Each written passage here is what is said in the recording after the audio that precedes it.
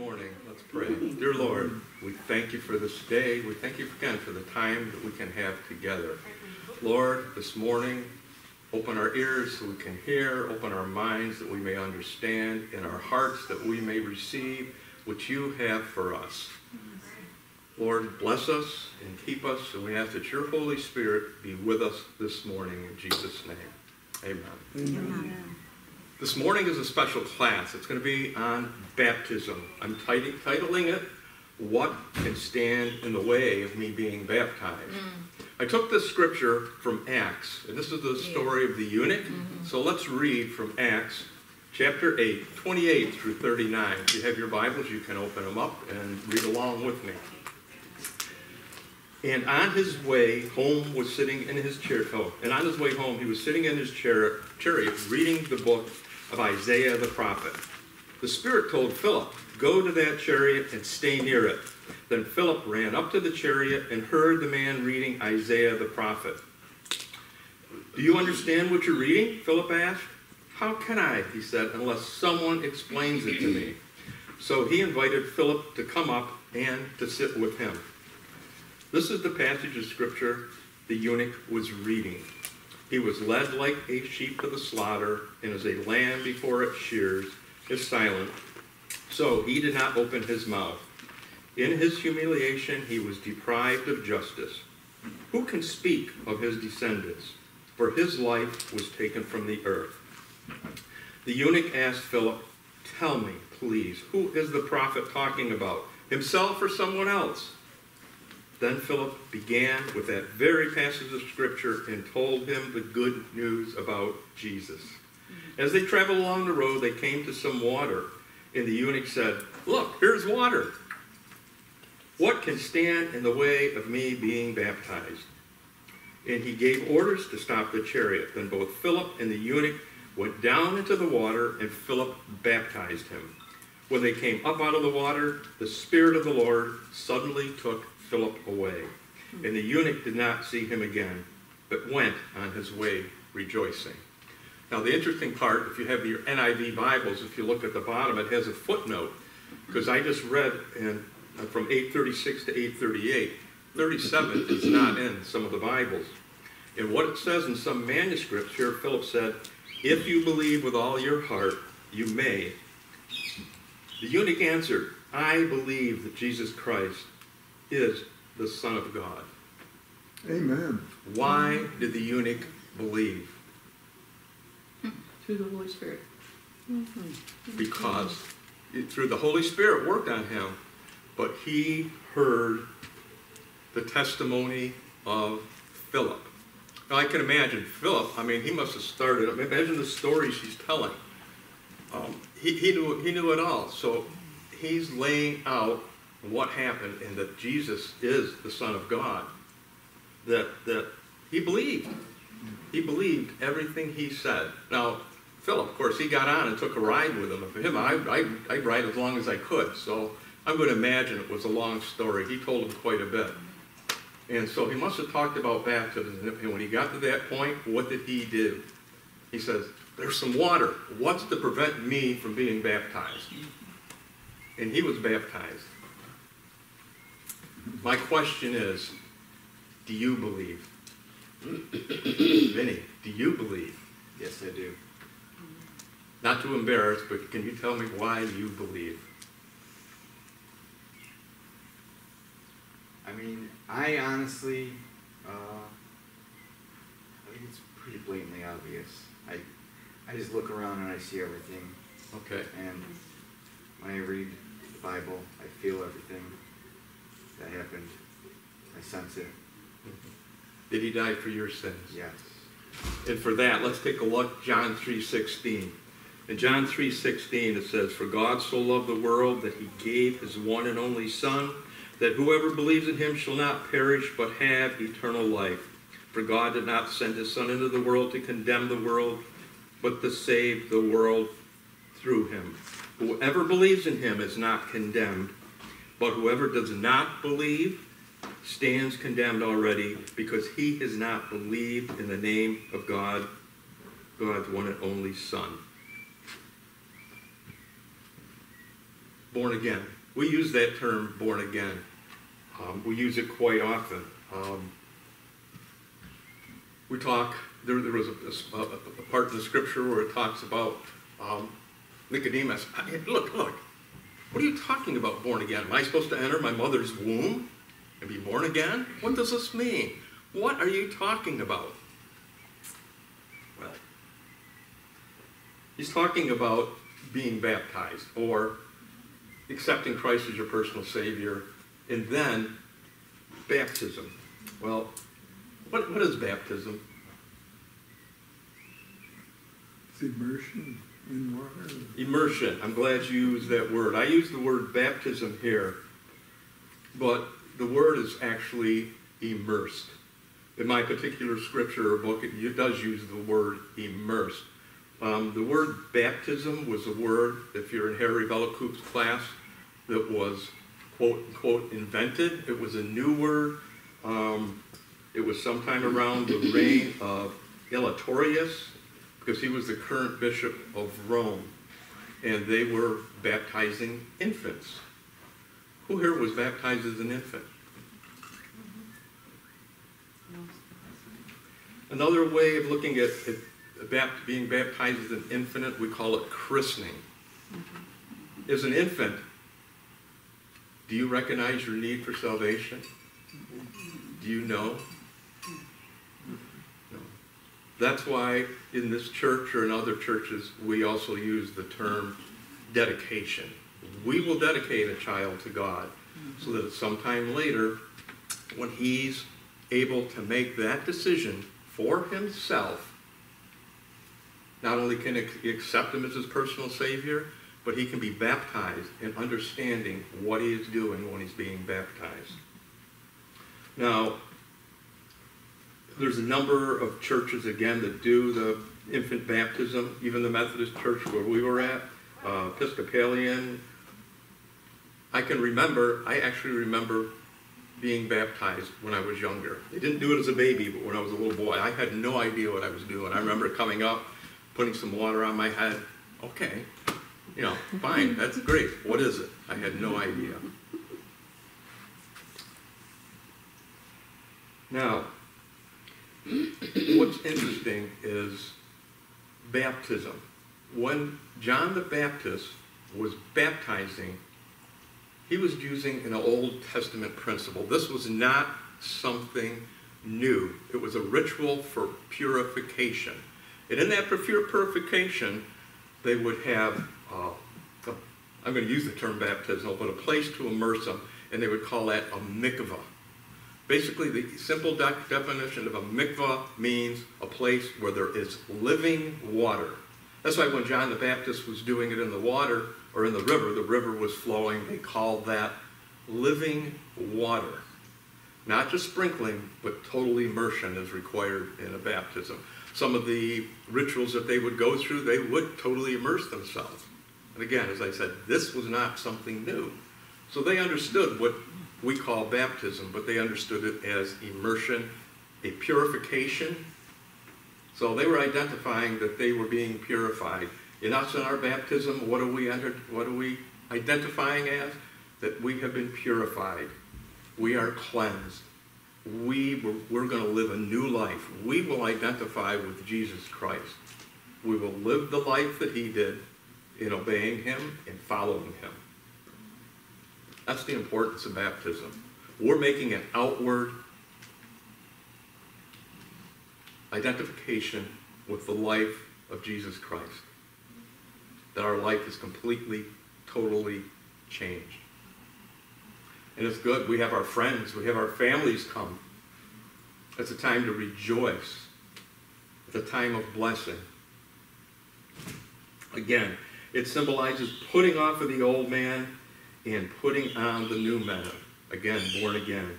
In Romans 6:3-4 says, "For do you not know that all of us who were immersed into Christ Jesus were immersed into his death?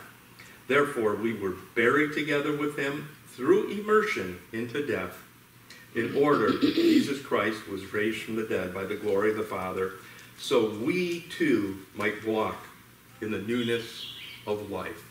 Again, there's that symbol, there's that word, immersion. We're talking about being immersed. It's a newness of life. And once we put off this old man, do we put him back on again? No. What happens to the old man? He's dead, right?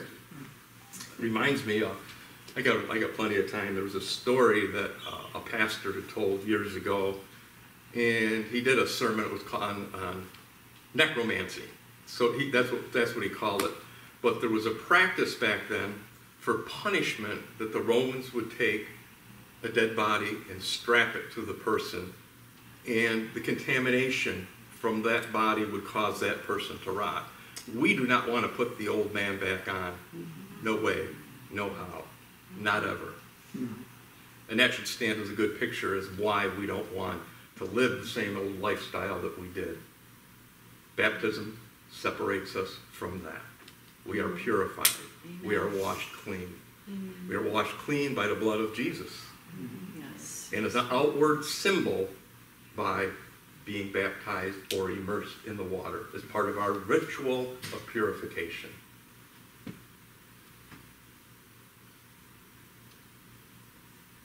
Any questions so far? No questions. Questions on baptism. A lot of you said you were infant baptized, and I'm going to guess most all of you were baptized being immersed in water. Is that correct? Yep. Yeah. Do we have any stories of baptism? Anything? I know I was baptized as a baby because my mother told me we were. Yes. Because my dad was Catholic, and that was a belief in the Catholic religion. So, but then Larry and I were baptized in the 70s at our little church in Young Hickory.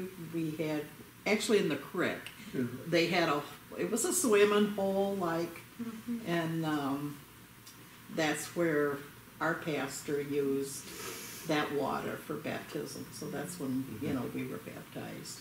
What made you decide to get baptized or immersed?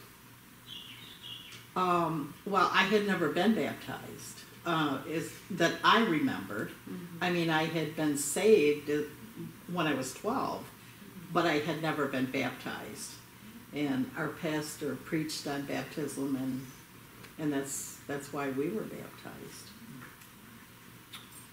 There is a scripture that says, if you are saved and baptized, then you'll go to heaven. Do we need to be baptized to go to heaven to be saved? No. I think there's a number of scriptures that refer to the fact, for example, I have a scripture somewhere, maybe I didn't print them out. Let me go to page 2. Here we go.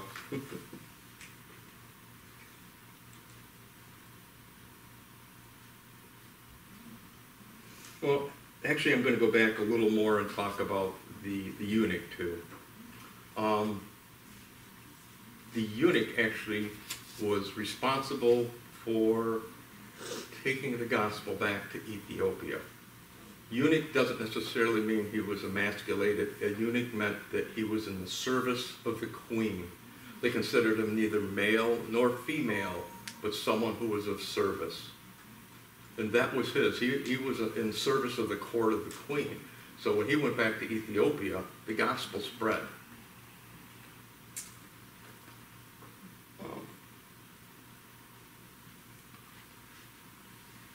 I'm going to go to, again, there it is. Do you need to be baptized? Whoever believes, and this is the scripture, whoever believes and is baptized will be saved, but whoever does not believe will be condemned. Let's take a look at the thief on the cross. Did he have a chance to be baptized? No. But what did Jesus promise him? Let's see. One of the criminals who hung there hurled insults at him. Aren't you the Messiah? Save yourself and us. But the other criminal rebuked him. Don't you fear God, he said. Since you are under the same sentence, we are punished justly, for we are getting what our deeds deserve. But this man has done nothing wrong. Then he said, Jesus, remember me when you come into your kingdom. Jesus answered him, truly, I tell you today, you will be with me in paradise. Amen. Amen. There are other instances in the Bible, for Acts 10, 44 through 48, where in that story, they heard the message first. They actually received the Holy Ghost, a baptism in the Holy Spirit, speaking in tongues, and then they were baptized. They were baptized after the fact. Now suppose you come to Jesus Christ, you accept him as your Lord and Savior, you know nothing about baptized. According to some people, if you weren't baptized, where are you going? Again, baptism is not a requirement of your salvation. It's an outward expression, again, of your devotion to our Lord and Savior, Jesus Christ.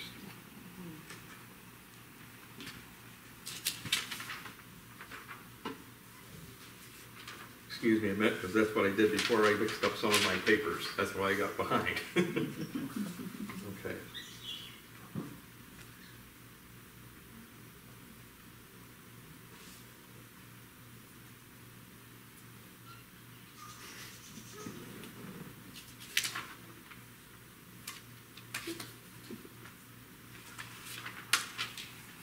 Well, apparently I printed something wrong. So let's look.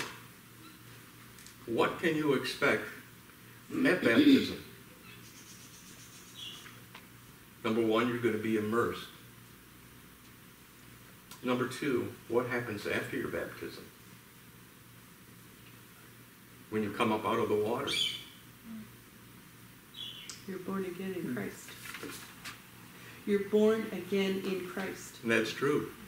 Now, let's look at the baptism of Jesus. What happened to him? Receives the Holy Spirit. The Holy Spirit came as a dove and appeared. And that was the beginning of his ministry. When I was baptized, I experienced elation. I was baptized in a Baptist church, so I didn't know all the other stuff other than it was a requirement, just be dunked in the water, and it's an outward testimony of your belief in Jesus Christ. But it can be more. As we've seen at other places, some people will start speaking in tongues. Some have prophesied.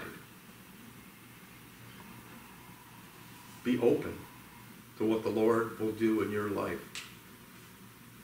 Be prepared to experience something that you've never experienced before. Now, John the Baptist, remember, he was baptizing a lot of people. And what was he baptizing them for? This is going to be repetitious, but he was baptizing them for the repentance of their sins. And this was all coming before Christ came. Now, he still baptized after Christ came, but he lost his following. They ended up going and following who? Jesus. They went and they followed him. They followed him on a regular basis. It's not easy following Jesus. If we look at what we call the apostles now, they argued. They fought among themselves. There's not much that they didn't do. They wanted to be number one. Remember the argument? I want to be on the left hand and I want to be on the right hand. His mother came and said, put me there. Put me there. I want to be there. That's up to our Father in heaven to decide. But our decision is to follow Christ in all that we do, in all that we say, and in all that we hope for.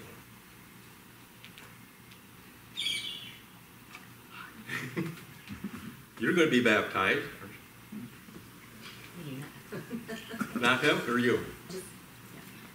But he'll be there with me. Are you ready? I hope so. You hope? I think you missed the first part when I was talking about you've come to a time in your life of personal decision of accepting Christ as your Savior and to follow him. Absolutely. Yeah. And this is your outward commitment, your desire to follow him and show it before everyone, to follow him for the rest of your life. To not turn back. I ask you, and I tell you, invite family, Ben, invite friends, those that are at home listening to this, invite your family and friends. Expect things to happen within your family.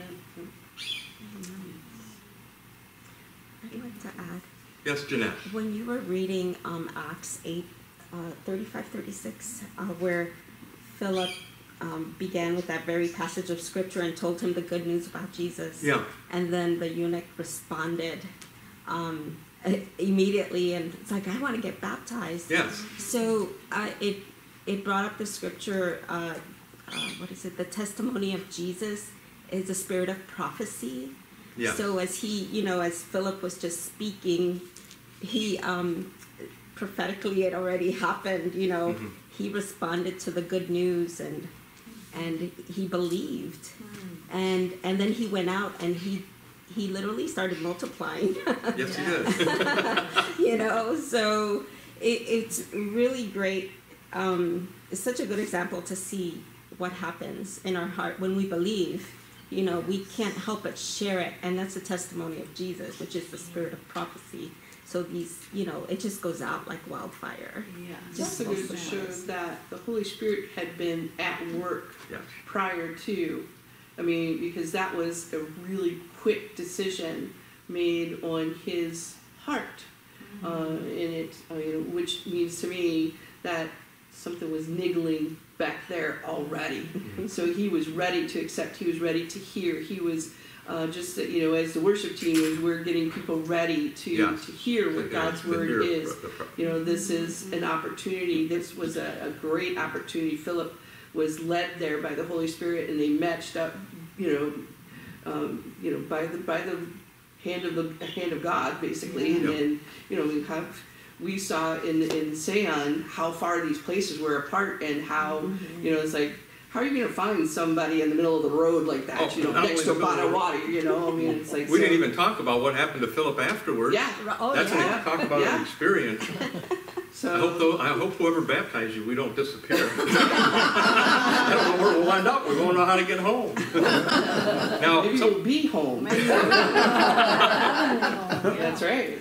Now, something else interesting about the eunuch, I read somewhere else, it's not in the scriptures, but that he was a Gentile. He was not Jewish, Oh, but yeah. he did have the beginning of understanding of the scripture, but he didn't know. He was reading the scriptures.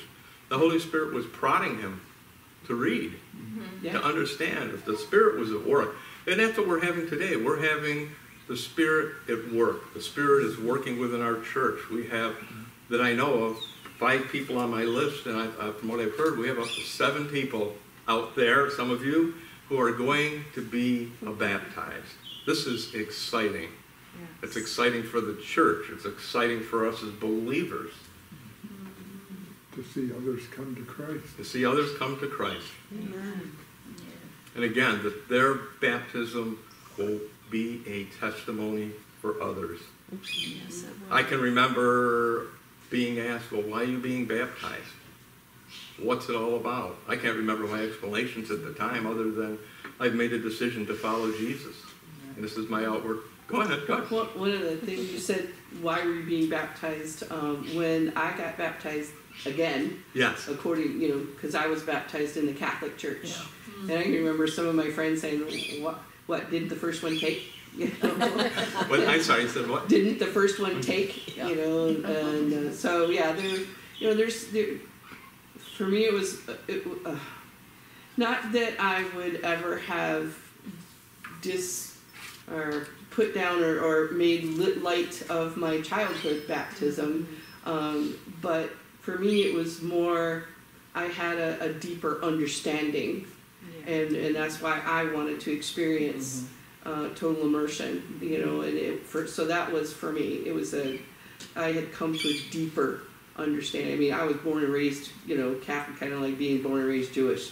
So, it's you're immersed in the religion all the time. So, for me, this was just as you said, an outward manifestation of my inward beliefs already. So, Yes. Because part of that belief in infant baptism, what they call christening, and obviously the word Christ is in it, christening, christening, yeah.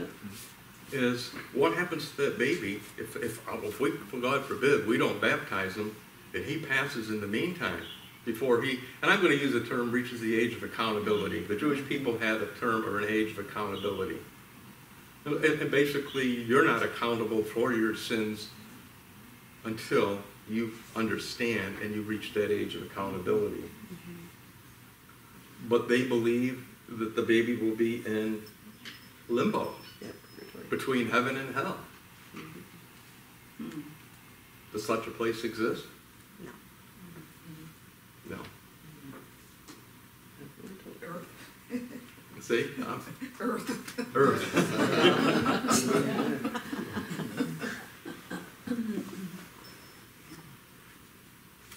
Cindy, were you christened as a child? Yeah, Baptized? it's a baby. Do you remember it? Or you were too young? I can't remember. Like I said, it happened to me when I was old enough to walk forward, but I just, what was that experience? I enjoyed the Methodist Church. I enjoyed the things that were there. I enjoyed listening to the Bible stories. But not knowing what I had done or what was going on, I walked away from it. Now, when I received Christ as my personal Savior, I was alone. So again, I knew nothing about being baptized, but the first time that I heard about being baptized, I went forth to get baptized.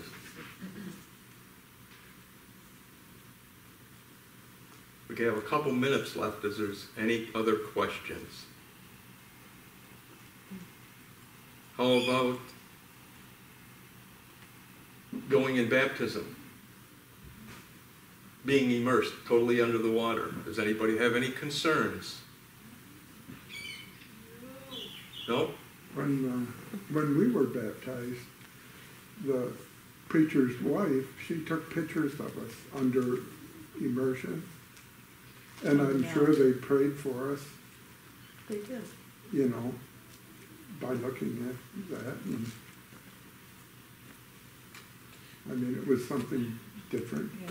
I thought that was a nice feature when we were baptized, because then you had, and then with your, when our pastor gave us our certificate of baptism, they also gave you the picture of when you were baptized, which I thought is really nice. We have that, and that might even be something we might want to I think we're think going to about be taking doing. pictures.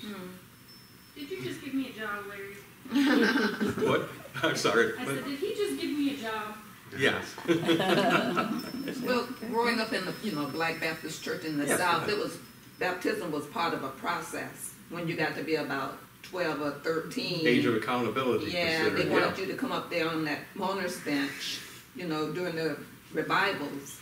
And so those who came to belief in Christ, then they, were expected to be baptized. So we Yes. were taken out to the river in August or so, and Not in the middle of winter?